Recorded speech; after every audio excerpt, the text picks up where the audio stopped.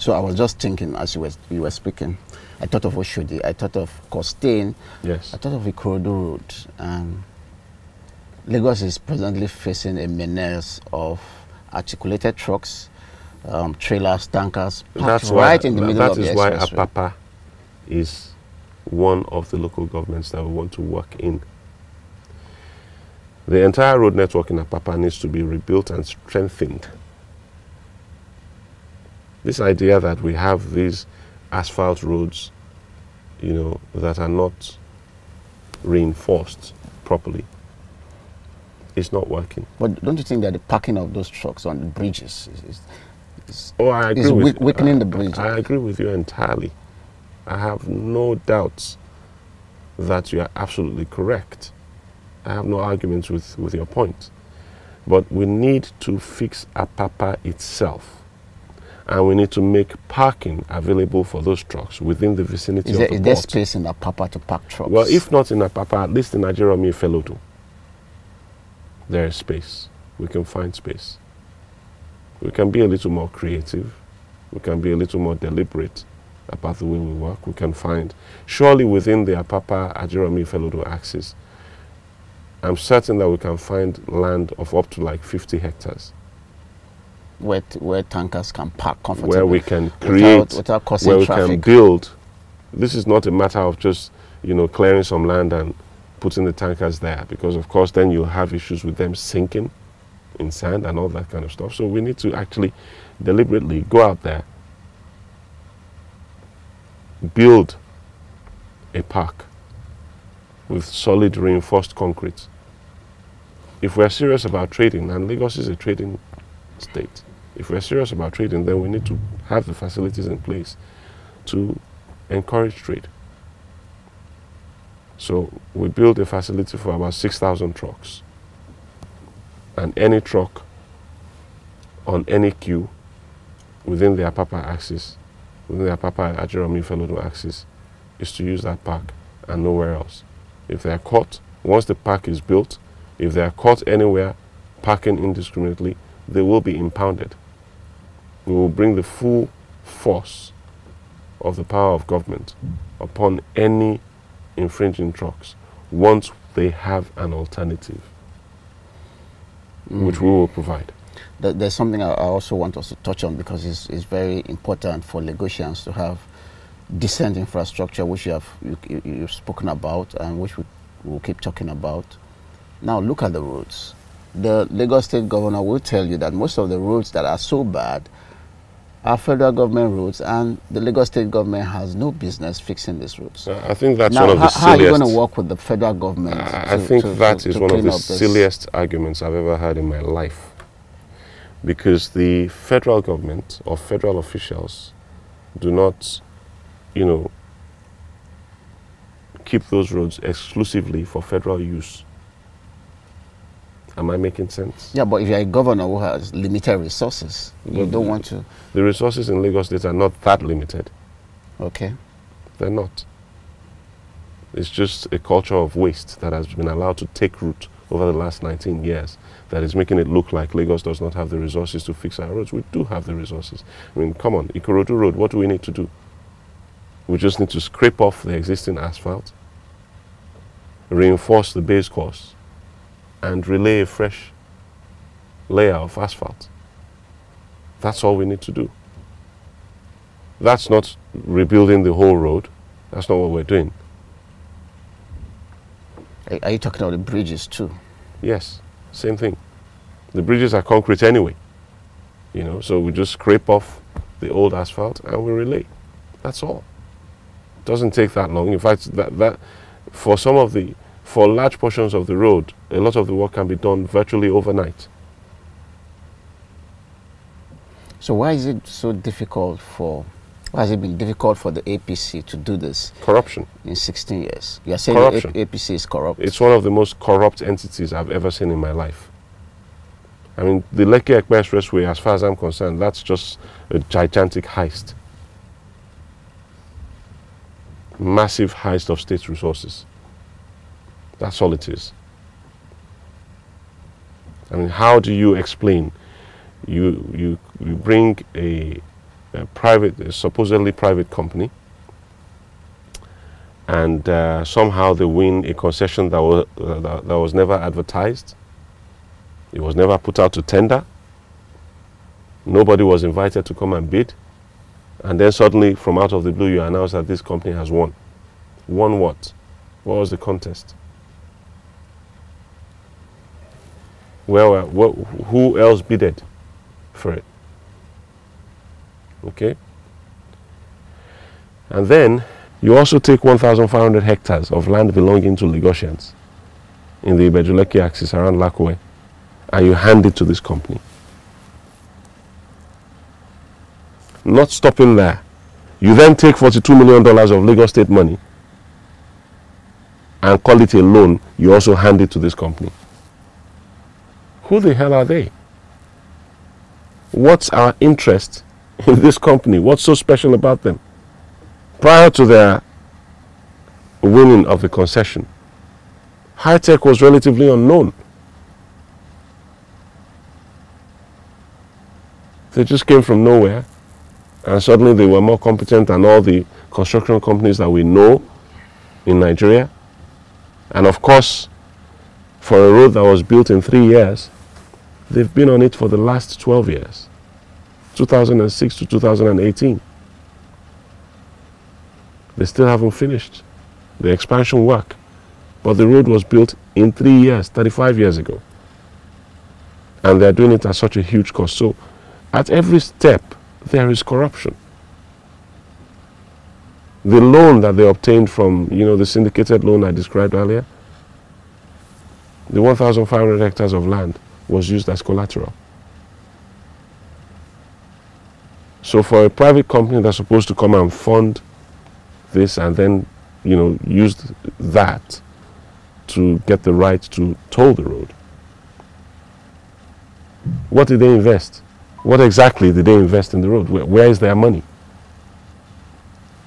Because it seems to me as if Lagosians are the ones funding the road and still paying.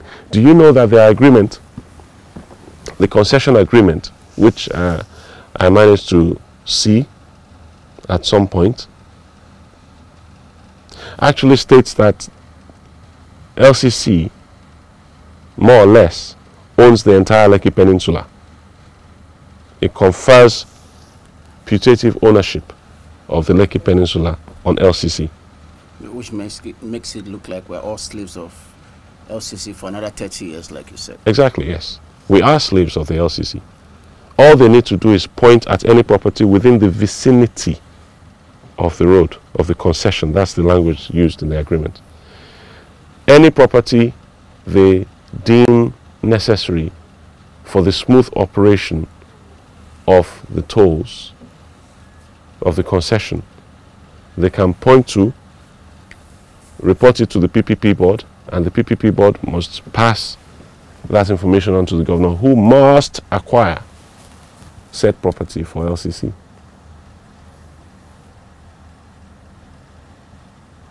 That's a handing over, that's internal colonization. I'm also aware of an ISPO, an irrevocable standing payment order in favor of the concessionaire against the Federation account of Lagos State. I think something in the order of 500 million naira every month. Secret agreements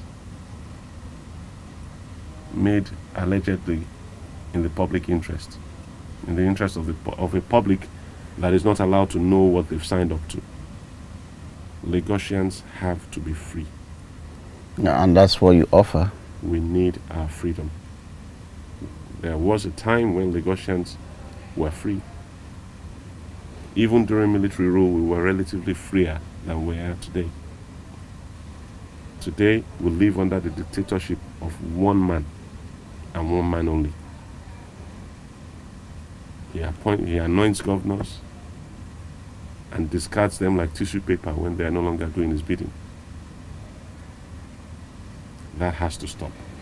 Okay, listening to you now, one would think that you're joining this race, you do not have a godfather, because you seem to have a problem with godfathers, which some will say is indispensable in the present political climate we run. Do you have a godfather? Let me I have a lot of people that I respect in politics.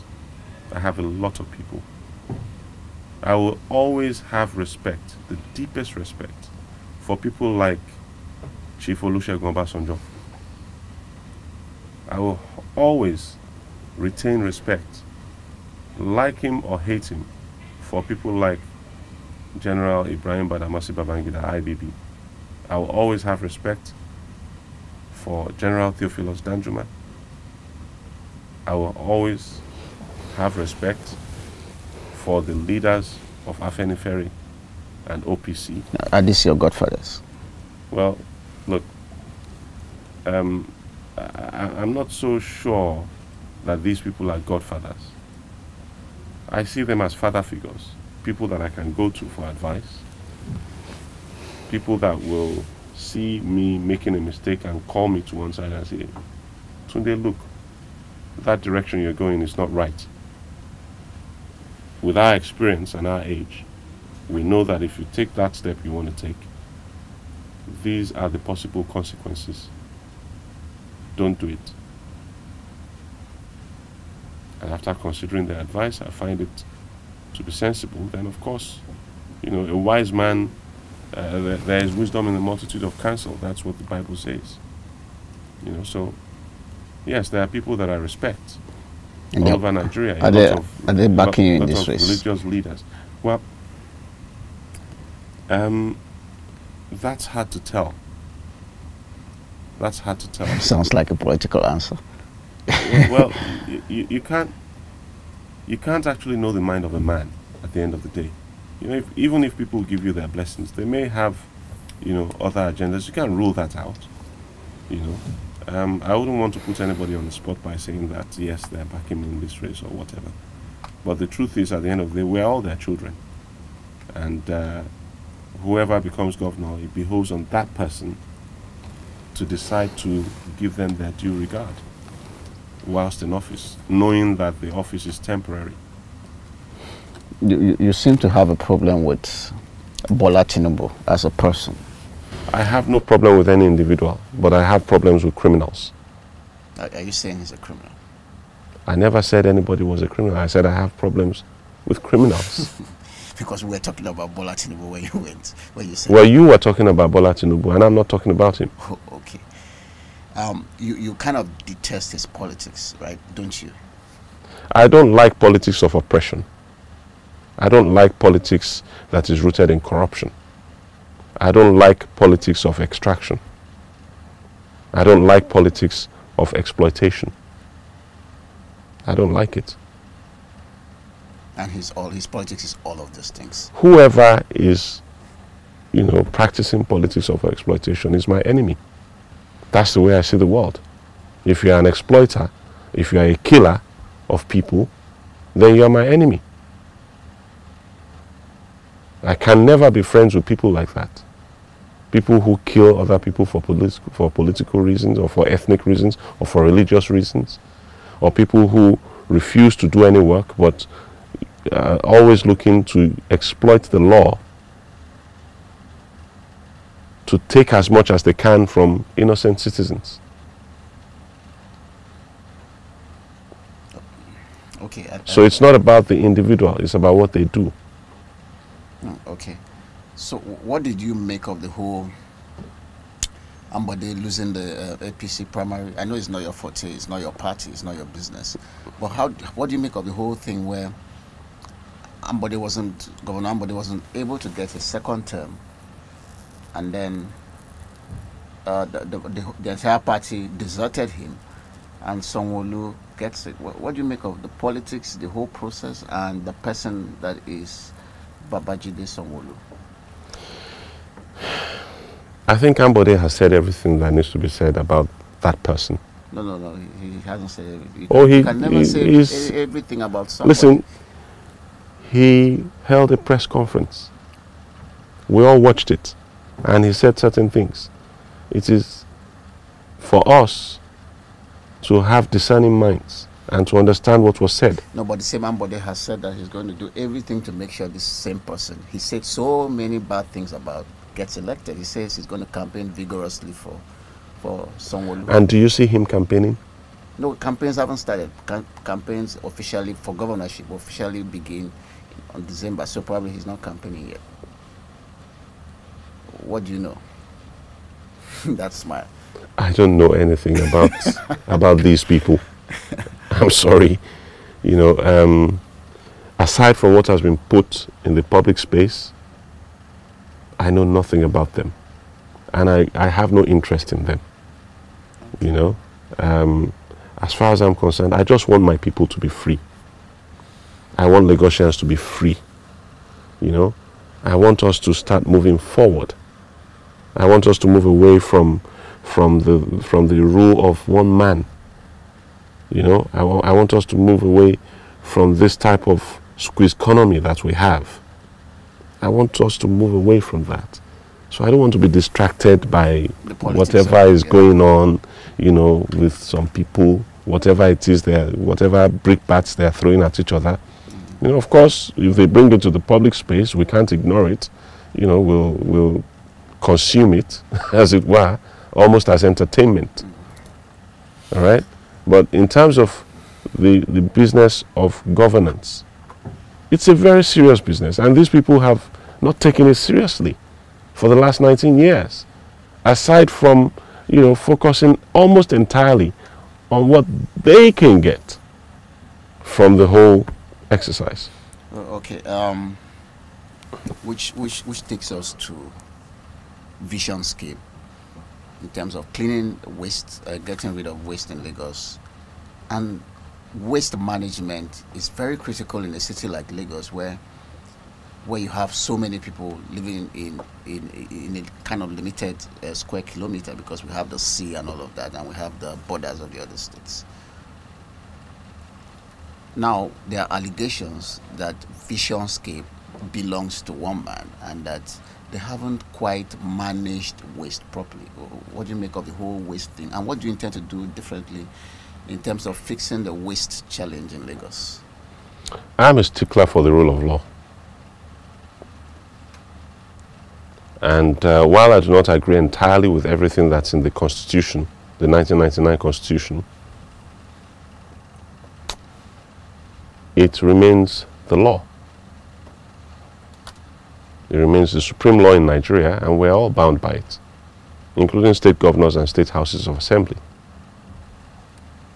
So when Bola Tinubu created Loma as governor, what he was doing was he was subverting the Constitution. Because the fourth schedule of the Constitution, section 1 of the fourth schedule of the Constitution, lists waste management as one of the responsibilities of local governments. So by creating Loma, the Tinubu administration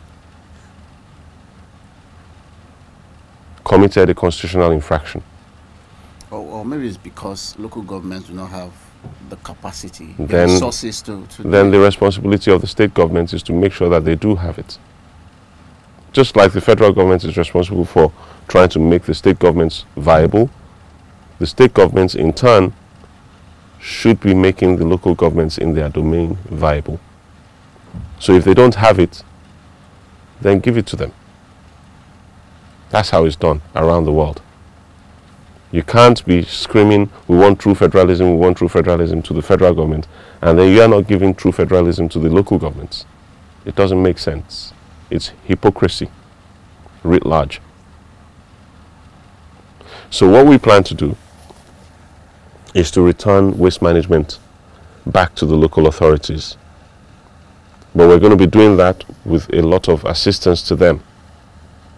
We're going to be giving them, we're going to be helping them to build the capacity to actually manage the waste. So one of the things we're going to be doing in that regard is building waste recycling plants for each of the 20 federally recognized local governments in Lagos State. Okay? Of course, there are 57 LCDAs, 37 LCDAs that were created by the Tinubu administration, which remain inchoate. Okay? Unfortunately. But we're going to be working with them too. But first of all, we want to give the 20 LGAs a waste recycling plant of high capacity each. and they will have the capacity to deal with sewage. And with that, what we plan to do is turn it into biogas and manure. They'll have the capacity to recycle kitchen waste, that's organic waste. But isn't that what Visionscape said they are doing, recycle waste? Have you seen their facilities?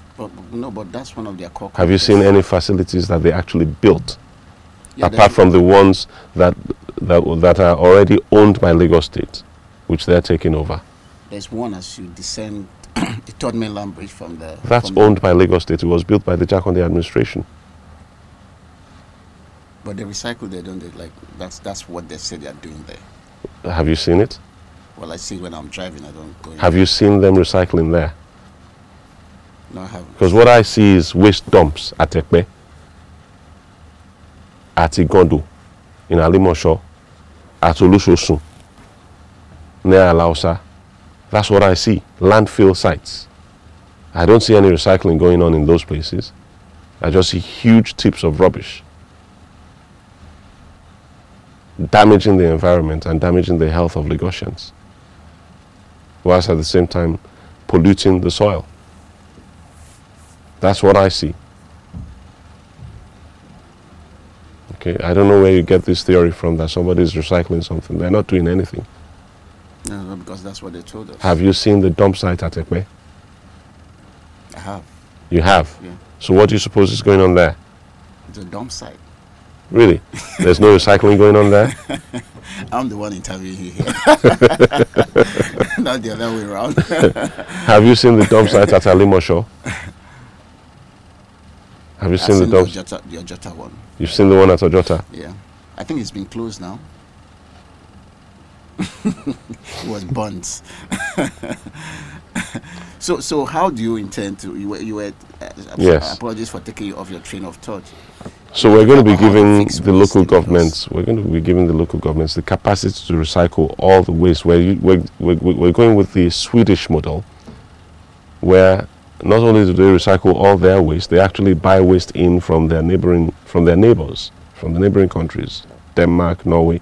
They also supply waste to garbage to Sweden for recycling. Okay, so we're going to be recycling paper. We're going to be recycling plastics. We're going to be recycling metal. We're going to be recycling glass and organic waste. Okay, every local government will have the capacity to do that. By the time we've been in government for 3 years, all right, we're going to be building up the capacity of the local governments to function as an arm of government, as as a level of government. And you're not going to impose local government chairman? No, we're not going to do that. We're in a democracy, and we need to allow the tenets of democracy to take root properly. Assuming you get elected and you walk into Allstars on your first day, and hypothetically speaking now, all the members in the House of Assembly are APC members. How are you going to work with that? That's an interesting question, but you have to go back to history. A couple of decades ago, Sir Michael Agbolade Otedola was elected as governor of Lagos State on the platform of the NRC in a very unlikely scenario. The Lagos State House of Assembly, as it then was made up of a vast majority of SDP assemblymen, with only 4 NRC members of the House of Assembly. In the event, because the governor's ideals and the ideals of the members of the House of Assembly tallied with regard to wanting the best for Lagos State and for Lagosians, they got along just fine. They got along extremely well. So I don't foresee that there's going to be an APC majority in the House. I suspect that a lot of political parties are going to be taking seats in Lagos. I see my party taking some seats. I see the PDP taking some seats. I see Accord taking some seats, particularly in Mushin. Okay. it's going to be an interesting race. It's going to be an interesting race. It will be a mix in the House, in the Lagos State House of Assembly. And with me as governor, I think that we'll have one of the most dynamic governments we've had in Africa for a long time. Okay, so just to round off now, your strongest point or your forte seems to be estate management. I mean, that's your background. Lagos has a housing deficit of millions. I don't know what the exact figure is now, but there are a lot of homeless people. You're driving around Lagos, people are under bridges, people live in shanties, people live in shacks, housing is not affordable, landlords are increasing rents every day. How do you intend to fix the housing problem in a city, in a dynamic city like Lagos? Well, you know, it's interesting you should ask that question, because that's one of the things that that's one of the cardinal points of our manifesto, housing.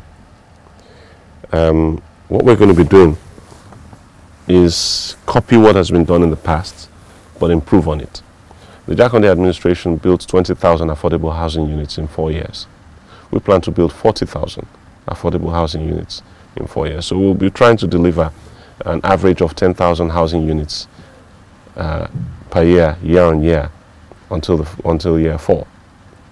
So we'll have 40,000 affordable units scattered all over Lagos State, the same way that the Jakande administration did it. We're not reinventing the wheel here.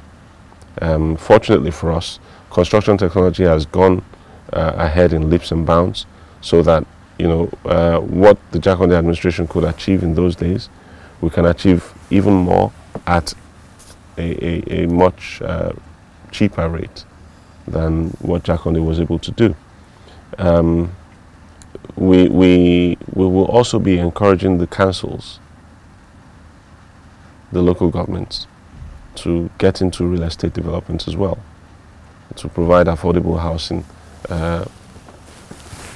And we want to encourage them to do that on a rental basis, similar to what you call council flats in London. Okay, really robust housing, but nothing too, you know, nothing too expensive, nothing too, how do you say, nothing too glossy, you know, just basic housing, decent. I don't expect that people will be expecting POP ceilings and granite floors and that type of stuff. But will it be affordable though? That's the whole point of not, you know, overdressing it. It will be affordable, and we will provide mortgages through the Lagos Building Investment Corporation, which we will fund. I mean, we have access to taxpayers' funds.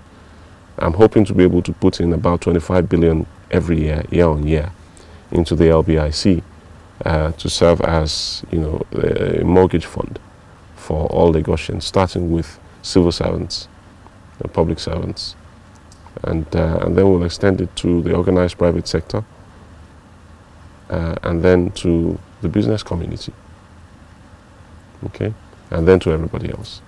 That provision, we're going to be setting aside about 25% of every housing estate that the government builds for what we call key workers. And key workers are security men, so police, NSCDC, and in some cases the armed forces. Educational staff, so teachers, support staff and the like. Medical staff, doctors, nurses, radiographers, you know, anybody working in the medical system of Lagos State. And then emergency response staff, so firemen, medics, emergency response people, you know, the Lagos Recovery Unit people, you know. So all these categories of staff will get priority for housing. That's the first step.